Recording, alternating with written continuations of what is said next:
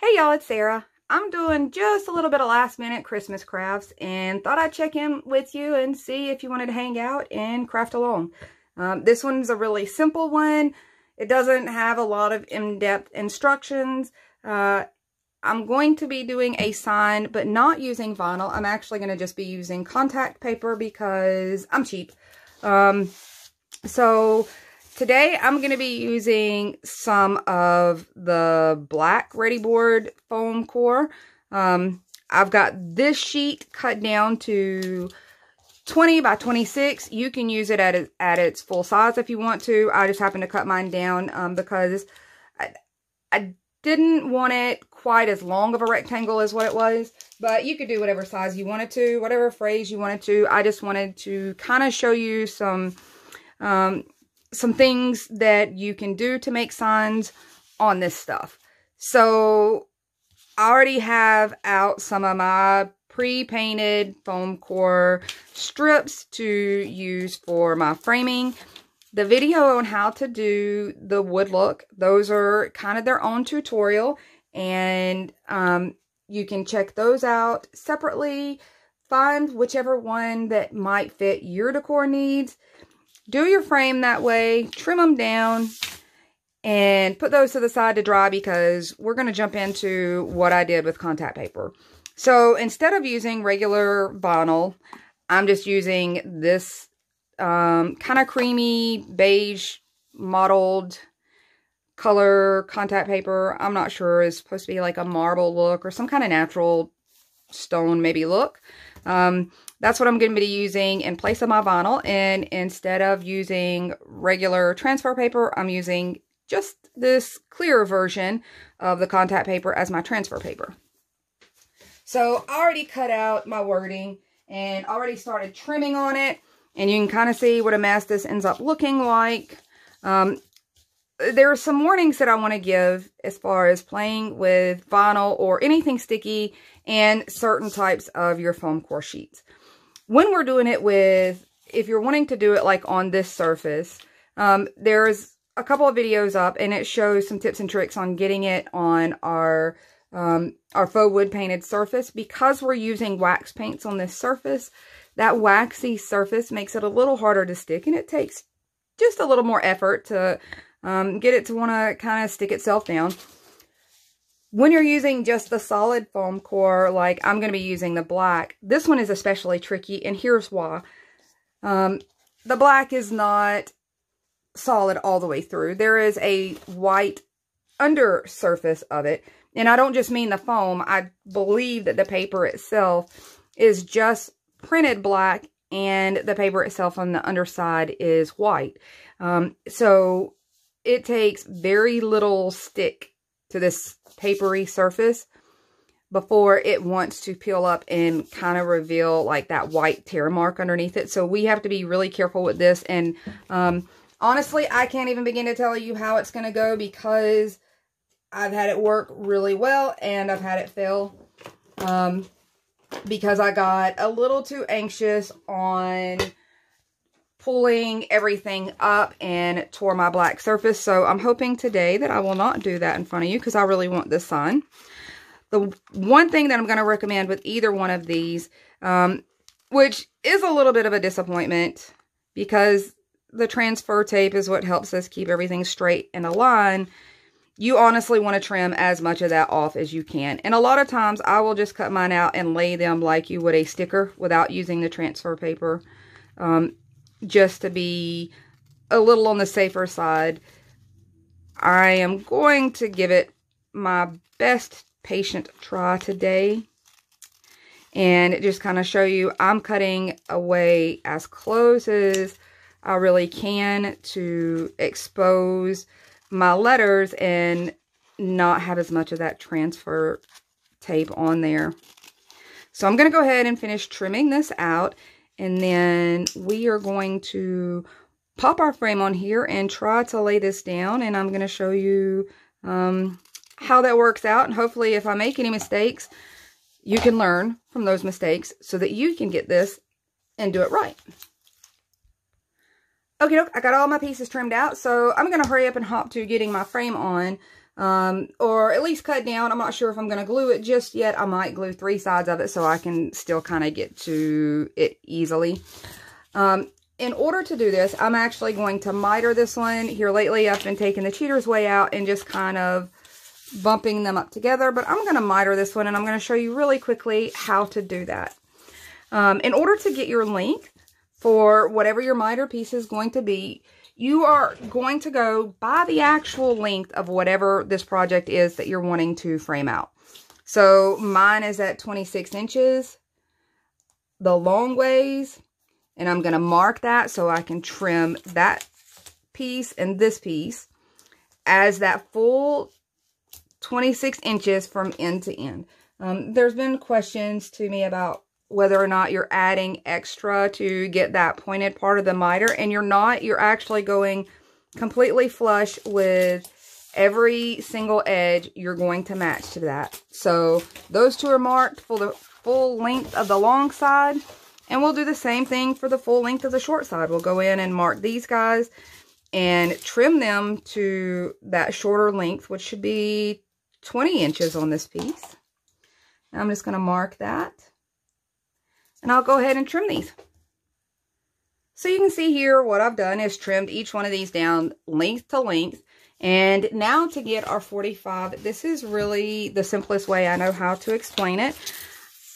My strip itself right here is 1 inch wide, so I want to make a perfect square on the end of this. Let me get that out of the way.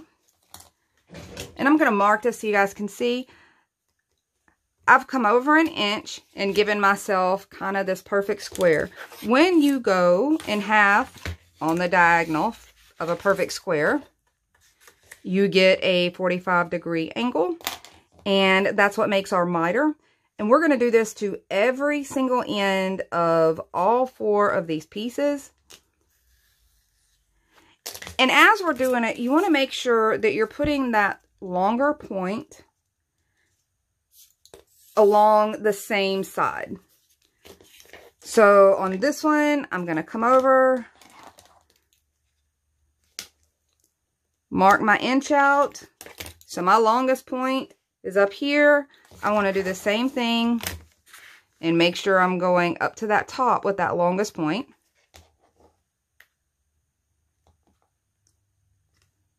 And to catch right along on these corners especially, or anytime you're cutting off a small sliver like this, or just cutting in general, if you start your blade above the piece that you're trying to cut into, you're going to have that pressure down really nicely so it bites into that rather than just dragging it. If you start right there, you have to kind of break that surface and it drags. So when you start up here, it just slices straight through. That's especially helpful when you're trying to cut like these little bitty corners and get that cut pretty precise. So the last thing that I'm going to do is make sure that all of these have my angles, and I'm going to go ahead and come in with my little sponge that's still damp and just kind of fill that in just so I don't have any white showing through. Now my frame pieces are ready to pop into place, and I'm just going to be using some regular Dollar Tree hot glue sticks and a whole lot of hot glue on here and tack down my little framing edges here. Trying to get them pretty secure along this edge so that when I go in and kind of paint this white part of the black foam core edge, that it all blends in to look like a nice solid frame. And I'm only going to come around and do 3 sides of this right now until I get my lettering down. And I'm going to tell you the main reason I'm doing that, just to kind of put that idea in your head when you're doing this. That way, if I rest my arms down while I'm trying to lay those down against, let's say, this bottom edge while I'm applying it, I don't have to worry about denting these frame pieces. So as long as I don't have one in place, I can kind of rest my arms and use them to stabilize myself while I'm sticking down those letters.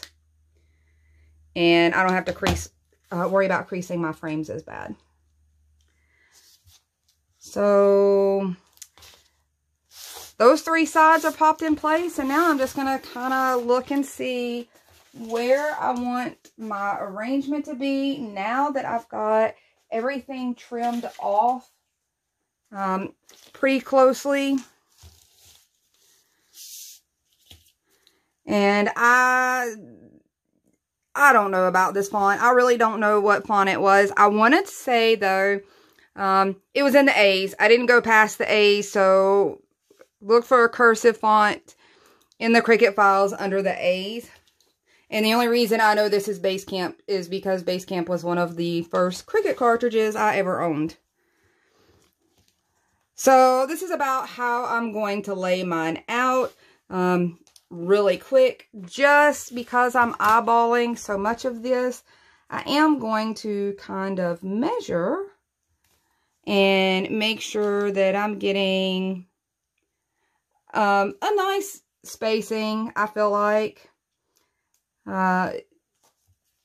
just eyeballing it so I'm not going to be completely perfect on this, and I feel like I'm pretty cool with the way that it's spaced right now. So I'm going to take my ruler as a cheat, pop it against the edge of my frame there, and kind of use that as my grid line to apply this. And I'm going to do this very carefully. I'm just going to make a little mark right about here for my letter C to start. Slide this out of the way. This is probably the hardest part about it, is getting these letters laid down and your transfer tape back up. Actually, this is usually the hardest part for me, is to peel that up. So it gets a little tricky. Part of the reason why my Christmas word is split in half is I felt like, because of how I had to cut it this way, that taking some of that length off would make it a little less floppy once I cut it down like this. So I'm just going to try to get it set up on here.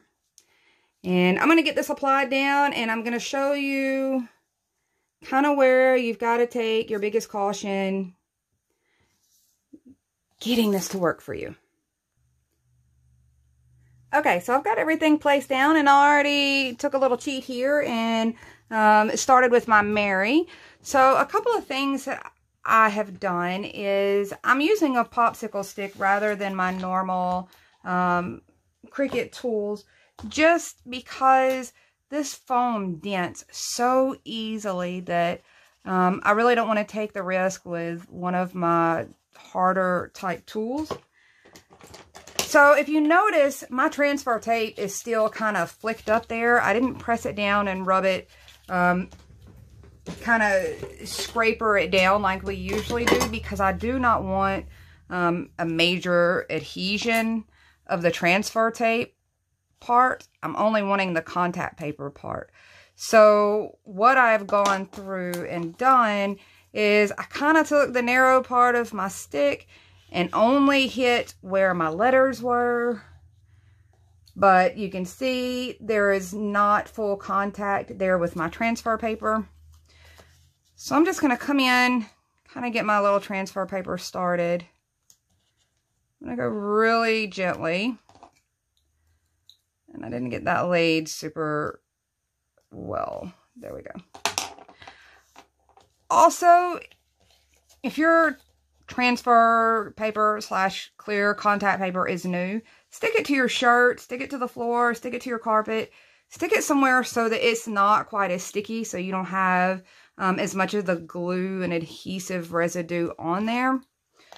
So I've got this started pretty good. I'm just going to take this popsicle stick and I'm pushing downwards on my popsicle stick while lifting my transfer tape. I'm almost pulling it back and flipping it over that popsicle stick. And I'm trying to do it in a weird way so you can see what I'm doing.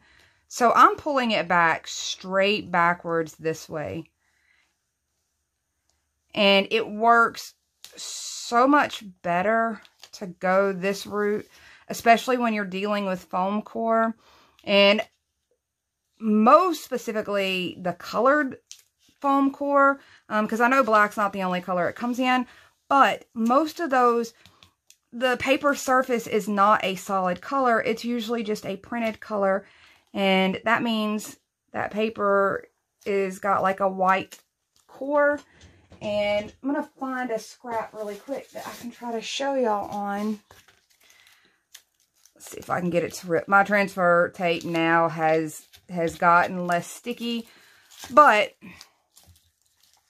this paper surface is going to be very easy to accidentally tear. And you can kind of see how those layers are. And you end up with white showing through, and I don't want that to happen, especially when I'm using a color like black. So that's kind of my tips on doing this. And take your time. Patience is not usually one of my biggest virtues with this, which is why you don't see me actually do a lot of vinyl. I don't have the patience for weeding, which is funny because I've been a paper crafter for years. But this, just take your time. That's the best thing I can tell you. And more specifically, especially when you're working on a surface that's already been faux painted with the wood look, take your time, go over it like 1,000,001 times with a popsicle stick really flat so you can put some pressure and really smooth that down, especially when you're working with real vinyl and that wax surface, because that wax surface is essentially like the wax surface that comes on the back of vinyl. It's essentially kind of like that surface, which is why it doesn't want to stick all that great.